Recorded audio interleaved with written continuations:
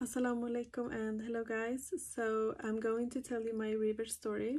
My name is Camilla and I am born and raised in Sweden and I reverted 2015. So I have been a Muslim for almost 9 years now. Alhamdulillah, I'm so grateful. Before I reverted, I was a Christian.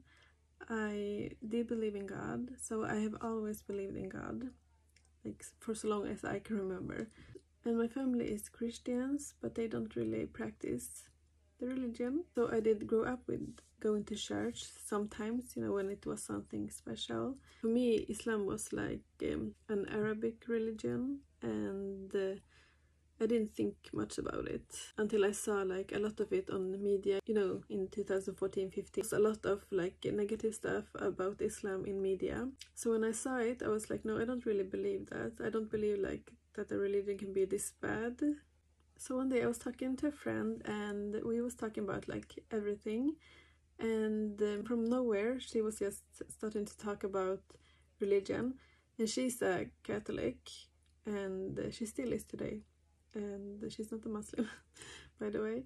She's told me like Islam is one of the Abrahamic religions, and I remember I was so shocked. I was like, I didn't realize that Islam was one of the Abrahamic religions. So as a Christian, I was thinking like I need to learn about this religion because it comes from the same place, So I started to read the Quran, and I remember I read it from like start to end in like I don't know, maybe 2-3 weeks. And I remember when I read it, I felt like so calm. I read it in Swedish, by the way, but I felt so calm, and this feeling so hard to explain, but it feels like everything gets off your shoulders. I really felt so relaxed in my soul, like I had come home, I think all readers can relate to this feeling. I just knew in my heart when I read the Quran, I knew that this is the right way. And I also remember during this period when I started to read the Quran that I was having like, I remember one time, I don't know if I was dreaming or like something, like I heard like someone reciting the Quran in my ear,